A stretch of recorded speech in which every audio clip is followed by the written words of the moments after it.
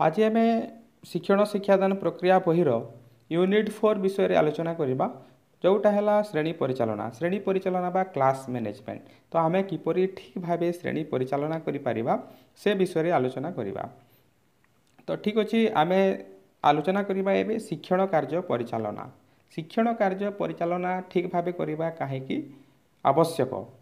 तो शिक्षकंकर कर्तव्य है प्रथम कार्य है जे से प्रत्येक पिला शिक्षण अनुकूल परिवेश सृष्टि करेंगे एवं प्रत्येक पिला जेमिति शिखि पारुथिबे सेमानंक पई सुजोग सृष्टि करेंगे।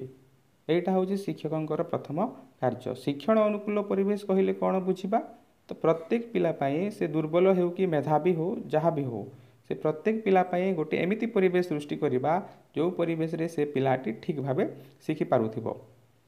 तो श्रेणी कार्य परिचालना बेले आम निम्नलिखित 3टी दिग प्रति ध्यान देवा। प्रथम है स्थान परिचालना, द्वितीय है समय परिचालना और तृतीय है संबल परिचालना। ए विषय आम विशद भाव में आलोचना करवा।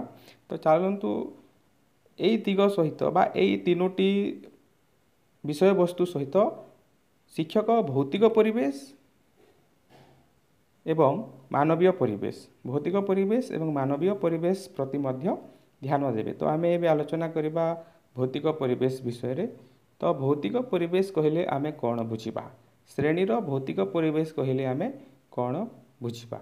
तो साधारणतः भौतिक परिवेश कहले श्रेणी गृहर आकार, श्रेणी गृह रे किपरि आलोक व्यवस्था अछि, वायु चलाचल केमिति हेउछि, श्रेणीर साजसज्जा, उपकरण रखिबा स्थान, ये सबू को आम भौतिक परिवेश कही था। ये सब होती भौतिक परिवेश उपादान। तो भौतिक परिवेश कहले आम कौन बुझिले, श्रेणी गृहर आकार, आलोक व्यवस्था, वायु चलाचल व्यवस्था, साजसज्जा, उपकरण, ये सब को आम भौतिक परिवेश बोली बुझी था। तो भौतिक परिवेश जदि ठीक रहिबो ताहेले पिला माने कौन सब करिवे बा भौतिक परिवेश ठीक रहिबा काहेकि आवश्यक। तो भौतिक परिवेश जदि ठीक अच्छी ताहेले पिला माने श्रेणी गृह रे अधिक समय कटाइबा पई भल पाइबे। जदि बसिबा व्यवस्था ठीक अच्छी, ठीक भाव आलोक आसुची, माने पंखा पंखे लगा है ठीक भाव पवन पाउछि, तो ये सब जदि ठीक ठाक अच्छी ताहेले पिला माने से श्रेणी गृह रे बेसी समय कटाइबा पई भल पाइबे। सेमानंकर मन प्रफुल्ल रहिबो एवं अधिक कार्य करिबा पई आग्रही हेबे एवं श्रेणी रे जेते भी सामग्री अच्छी से सब सामग्री व्यवहार करेंगे एवं अधिक कथा शिखिबे। तो निहाती भाव श्रेणी रे भौतिक परिवेश ठीक रहिबा कथा। आम निज कथा भी कहि परिबा, जो जगह आमको बेसी भल लगे से जगह रे आम बेसी टाइम कटेबा पई भल पाऊ। तो पिला मानक मध्य सेहीपरि जदि जगहटा भल लागिबो ठीक रहिबो ताहेले सेमाने सही जगह रे अधिक समय कटेइबे।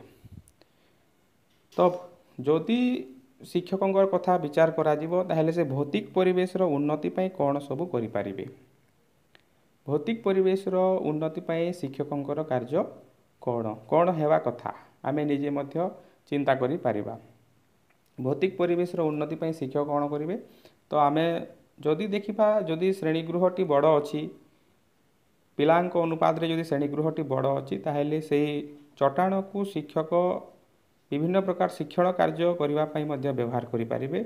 जदि कांथ किंबा चट्टाणर पलस्तारा खसीगला ताहेले से शीघ्र जेते शीघ्र संभव सेटा को मिस्त्री डागिकी किंबा कहार साहाय्य सेटा को मरामती करेंगे एवं श्रेणी गृहर कांथरे रंग मारिबे एमिति पिलामानक हाथ पाहांतारे सेटा थिबो एवं से कांथरे विभिन्न प्रकार शिक्षण परिस्थिति सृष्टि करेंगे जहाँद्वारा कि पिला माने सेठारे बहुत व्यक्तिगत भाव बा दलगत भाव में शिक्षण कार्य करें। मनकर आम कौन करिपरिबा, कांथरे जदि विभिन्न प्रकार चित्र अंकन करिपरिबा आम से मांकड़ एवं कुंभीर जो गप अच्छी से गपर केतोटी चित्र करवा एवं से चित्र को देखिकी पिला मानकु कहिबा जे तुमे किछि से चित्र को लेके गप लेख, किछि शब्द लेखा जाई पारिबो, विपरीत शब्द लेखा जाई पारिबो, गोटे साइड रे थिबो आ गोटे साइड रे कस्तंभ खस्तंभ करिकी मध्य करा जाई पारिबो। एमिति विभिन्न प्रकार शिक्षण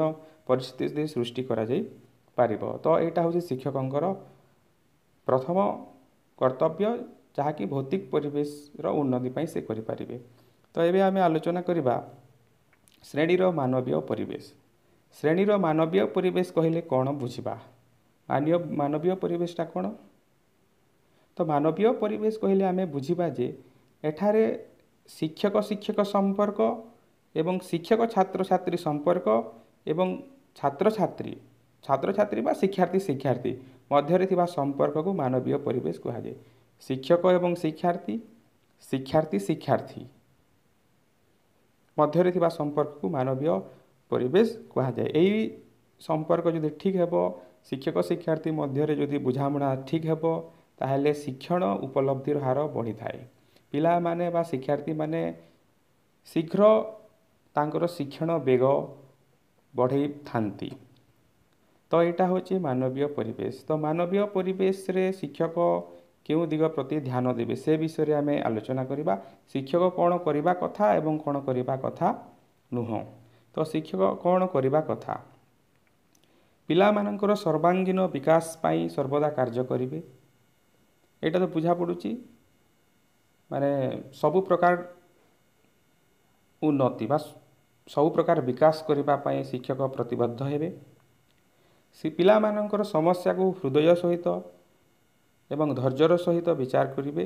ଯଦି ଶ୍ରେଣୀରେ କୌଣସି ପିଲା ବିଶୃଙ୍ଖଳିତ କରୁଛି, ତାହେଲେ ତାକୁ ଅଭିନବ ଉପାୟରେ ସମାଧାନ କରିବେ। ଅଭିନବ ଉପାୟରେ କେମିତି ସମାଧାନ କରିବା? କୌଣସି ଛାତ୍ରକୁ ଆମେ ବାଡ଼େଇବାନି ବା କିଛି ଦଣ୍ଡ ଦେବାନି। ଧର କୌଣସି ପିଲା ଗୋଟେ ଭୁଲ କାମ କଲା, ତାହେଲେ ତାକୁ ଆମେ କ'ଣ କରିବା? ଅଫିସକୁ ଡାକିଦେବା ଏବଂ ସମସ୍ତ ଶିକ୍ଷକଙ୍କ ସାମ୍ନାରେ ଗୋଟେ ଇଂରାଜୀ ପେପର କିମ୍ବା ଓଡ଼ିଆ ପେପର ଦେଇକି ଅଧଘଣ୍ଟା ପଢ଼ିବା ପାଇଁ କହିବା। ସମସ୍ତଙ୍କ ସାମ୍ନାରେ ଡ୍ୟାନ୍ସ କରିବା ପାଇଁ କହିବା। ଏଇଟା କରାଯାଇପାରିବ ଅଭିନବ ଉପରେ। ଏମିତି କରିଲେ ପିଲାଟି ଭାବିବ ଯେ ମୁଁ ଯଦି କିଛି ଭୁଲ କାମ କରୁଛି, ତାହେଲେ ମୋତେ ସମସ୍ତଙ୍କ ସାମ୍ନାରେ ପେପର ପଢ଼ିବାକୁ ପଡ଼ୁଛି। ତ ଏମିତି ଭାବି ସେ ହୁଏତ ଆଉ ସେ ଭୁଲ କାମ କରିବ ନାହିଁ। ଆଉ କ'ଣ କରିବା ଉଚିତ ନୁହେଁ? ପିଲାଙ୍କୁ କାହା ସାମ୍ନାରେ ଅପମାନିତ କରିବା କଥା ନୁହଁ। ତାପରେ ପିଲାମାନଙ୍କ ମଧ୍ୟରେ ଅସ୍ୱାଭାବିକ ପ୍ରତିଯୋଗିତା ସୃଷ୍ଟି କରିବା କଥା ନୁହଁ। ତ ଏସବୁ ପ୍ରତି ଆମେ ଧ୍ୟାନ ଦେବା, ତାହେଲେ ଶ୍ରେଣୀରେ ମାନବୀୟ ପରିବେଶ ଠିକ୍ ଭାବେ ସୃଷ୍ଟି ହେବ। ତ ଏବେ ଆମେ ଆଲୋଚନା କରିବା ସମୂହ ଶ୍ରେଣୀ ଶିକ୍ଷାଦାନ ଓ ବ୍ୟକ୍ତିଗତ ଶିକ୍ଷଣ ପରିଚାଳନା। ତ ଆମେ ଏବେ ଆଲୋଚନା କରିବା ବ୍ୟକ୍ତିଗତ ଶିକ୍ଷଣ ପରିଚାଳନା। ବ୍ୟକ୍ତିଗତ ଶିକ୍ଷଣ ପରିଚାଳନା ଗୋଟେ ଅଛି ଓ ସାମୂହିକ ଶିକ୍ଷା ବା ଦଳଗତ ପରିଚାଳନା ମଧ୍ୟ ଗୋଟେ ଅଛି। ତ ବ୍ୟକ୍ତିଗତ ଶିକ୍ଷଣ ପରିଚାଳନାରେ ଆମେ କ'ଣ କରିବା? ନ୍ୟସ୍ତ କାର୍ଯ୍ୟ ଦେବା, ଆସାଇନମେଣ୍ଟ ଦେବା। ପିଲାମାନଙ୍କୁ ଆସାଇନମେଣ୍ଟକୁ ଆମେ ନ୍ୟସ୍ତ କାର୍ଯ୍ୟ ବୋଲି କହୁଛୁ। ତ ନ୍ୟସ୍ତ କାର୍ଯ୍ୟ ଦେଲେ ପିଲାଟି କ'ଣ କରିବ? ସେ ନିଜେ କରିବ ଏବଂ ନ୍ୟସ୍ତ କାର୍ଯ୍ୟ ଯେତେବେଳେ ଦିଆଯିବ, କେଉଁ ନ୍ୟସ୍ତ କାର୍ଯ୍ୟକୁ ଶୀଘ୍ର ସାରିବାକୁ ହେବ ଏବଂ କେଉଁଟାକୁ ବିଳମ୍ବରେ ସମାପନ କରିବ, ସେ ବିଷୟରେ ଶିକ୍ଷକ ଠିକ୍ ଭାବେ ପିଲାମାନଙ୍କୁ କହିଥିବେ ଏବଂ ସେ ନ୍ୟସ୍ତ କାର୍ଯ୍ୟ ସରିଲା ପରେ ସେହି ନ୍ୟସ୍ତ କାର୍ଯ୍ୟକୁ ସଂଶୋଧନ କରିବେ। ଆଉ ଦରକାର ପଡ଼ିଲେ ପିଲାମାନେ ସ୍ୱସଂଶୋଧନ ମଧ୍ୟ କରିବେ। ତ ଯେତେବେଳେ ନ୍ୟସ୍ତ କାର୍ଯ୍ୟ ଦିଆହେବ, କ'ଣ କ'ଣ କାମ କରିବାକୁ ପଡ଼ିବ, ତ ସେଇଟା ଆମେ ଆଲୋଚନା କରିବା। ତ ନ୍ୟସ୍ତ କାର୍ଯ୍ୟ ଦେଲା ବେଳେ ନ୍ୟସ୍ତ କାର୍ଯ୍ୟ ନିମିତ୍ତ ସୂଚନା। ତ ପ୍ରଥମେ ସୂଚନା ଦେବାକୁ ହେବ। ନ୍ୟସ୍ତ କାର୍ଯ୍ୟ ନିମିତ୍ତ ସୂଚନାରେ କ'ଣ କୁହାଯିବ? ତ ଇନଷ୍ଟ୍ରକ୍ସନ୍ ଦିଆଯିବ ଯେ କ'ଣ ନ୍ୟସ୍ତ କାର୍ଯ୍ୟ କରିବାର ଅଛି। ଆଉ ସୂଚନାଟା ସ୍ପଷ୍ଟ ହେବା ଉଚିତ ଏବଂ ଆବଶ୍ୟକ ସ୍ଥଳେ ଉଦାହରଣ ମଧ୍ୟ ଦିଆଯିବ। ତାପରେ ଅଛି ପିଲାଙ୍କ କାର୍ଯ୍ୟକୁ ତଦାରଖ। ପିଲାମାନେ ଯେତେବେଳେ କାର୍ଯ୍ୟ କରୁଛନ୍ତି, ଶିକ୍ଷକ ବୁଲି ବୁଲି ପିଲାମାନଙ୍କ ପାଖକୁ ଯାଇ ତଦାରଖ କରିବେ ଏବଂ ଆବଶ୍ୟକ ଦେଲେ ପୁନଃ ସୂଚନା ଏବଂ ପରାମର୍ଶ ଦେବେ। ଏଇଟା ପିଲାଙ୍କ କାର୍ଯ୍ୟର ତଦାରଖ। ତାପରେ ନ୍ୟସ୍ତ କାର୍ଯ୍ୟ ସଂଶୋଧନ। ଏଇଟା ବହୁତ ଇମ୍ପୋର୍ଟାଣ୍ଟ। ନ୍ୟସ୍ତ କାର୍ଯ୍ୟ ସଂଶୋଧନ ନିହାତି ଭାବେ କରିବେ। ନ୍ୟସ୍ତ କାର୍ଯ୍ୟ ସଂଶୋଧନ କ'ଣ?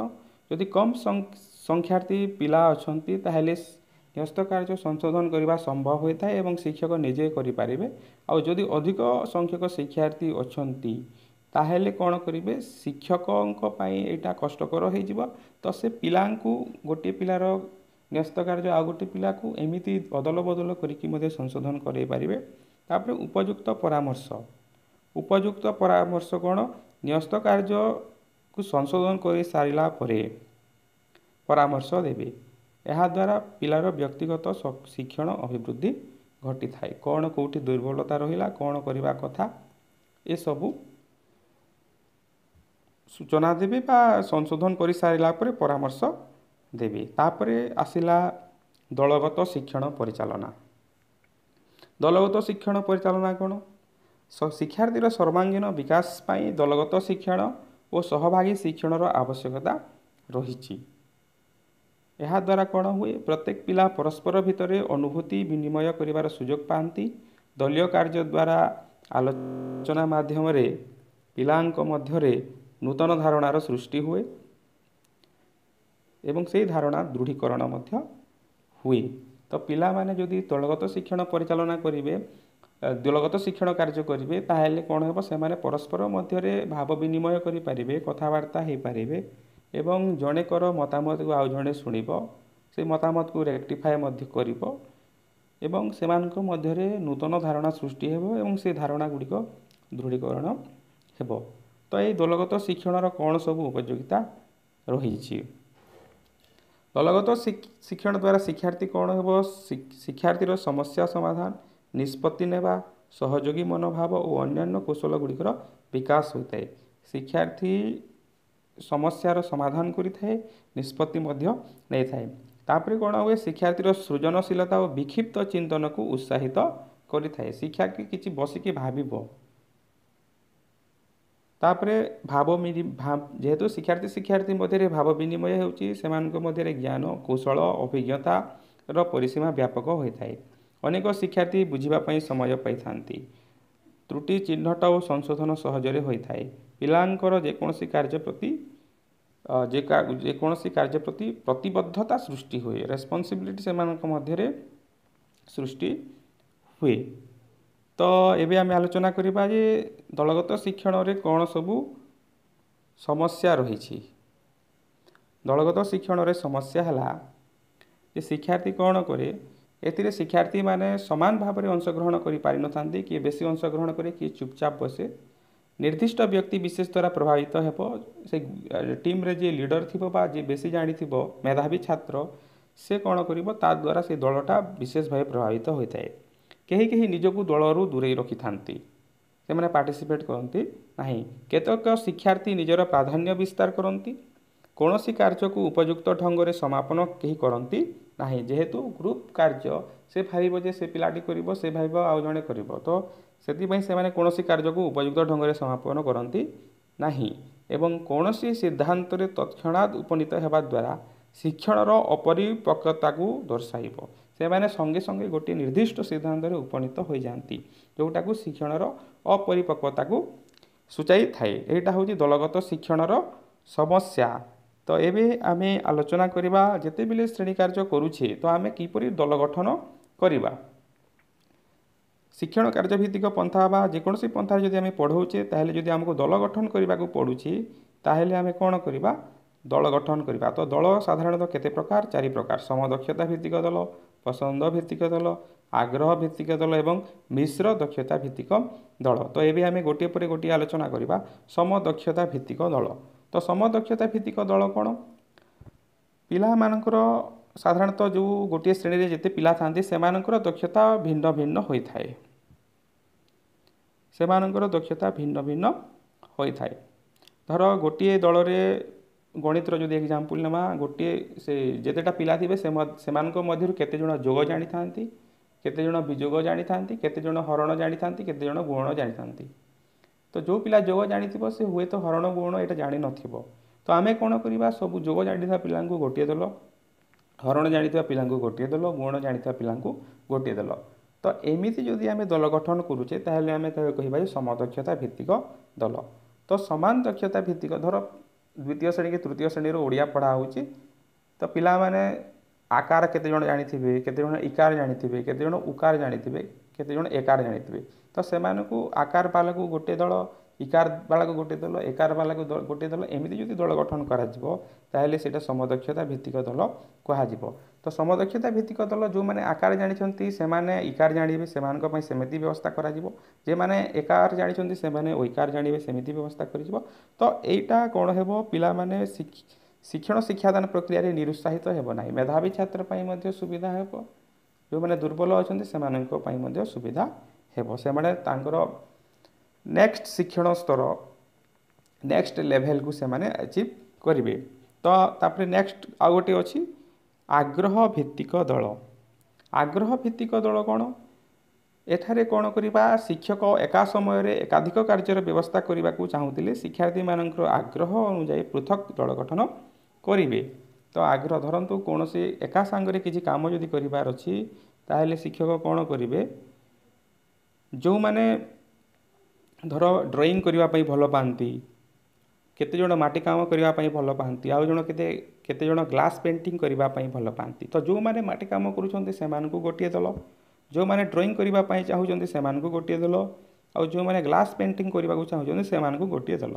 ତ ଏମିତି ଯଦି ଦଳ ଗଠନ କରାଗଲା, ପିଲାମାନଙ୍କର ଆଗ୍ରହ ଅନୁଯାୟୀ ଯଦି ଦଳ ଗଠନ କରାଗଲା ତାହେଲେ ତାକୁ ଆମେ ଆଗ୍ରହ ଭିତ୍ତିକ ଦଳ ବୋଲି କହିବା।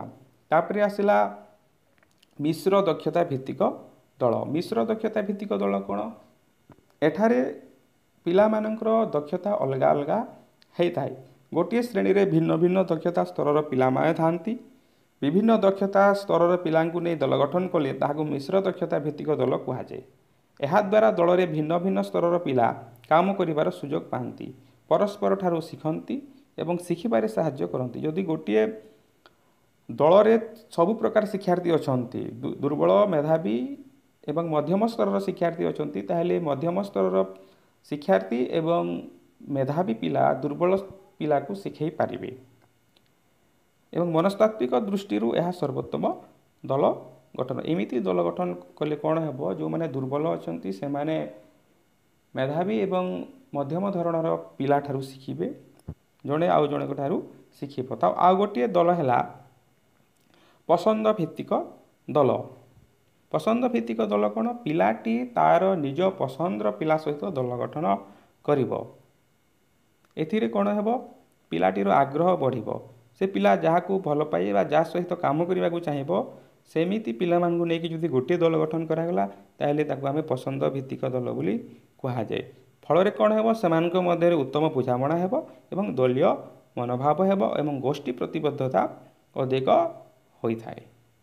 ତ ଏଇଟା ହେଉଛି ବିଭିନ୍ନ ପ୍ରକାର ଦଳ। ଆମେ ଯେତେବେଳେ ଶ୍ରେଣୀ କାର୍ଯ୍ୟ ପରିଚାଳନା କରିବା ଏ ବିଷୟରେ ନିହାତି ଭାବେ ଧ୍ୟାନ ଦେବା। ମାନବୀୟ ପରିବେଶ, ଭୌତିକ ପରିବେଶ, ତାପରେ ଦଳ ଗଠନ, ବ୍ୟକ୍ତିଗତ ଶିକ୍ଷଣ କାର୍ଯ୍ୟ, ଏ ବିଷୟରେ ଆମେ ଆଜି ଆଲୋଚନା କଲେ। ତ ଆମେ ନେକ୍ସଟ କ୍ଲାସ୍ରେ କ'ଣ ଆଲୋଚନା କରିବା, ଏକକ ଶ୍ରେଣୀ ପରିଚାଳନା ବିଷୟରେ ଆଲୋଚନା କରିବା। ଏଇ ଭିତରେ ଯଦି କିଛି ଡାଉଟ୍ ଅଛି ତାହେଲେ ସେଇ କମେଣ୍ଟ ବକ୍ସରେ କମେଣ୍ଟ କର, ସେ ବିଷୟରେ ଆମେ ଆଲୋଚନା କରିବା। ଆଉ ଭଲ ଲାଗିଲେ ସେୟାର କର। ଧନ୍ୟବାଦ।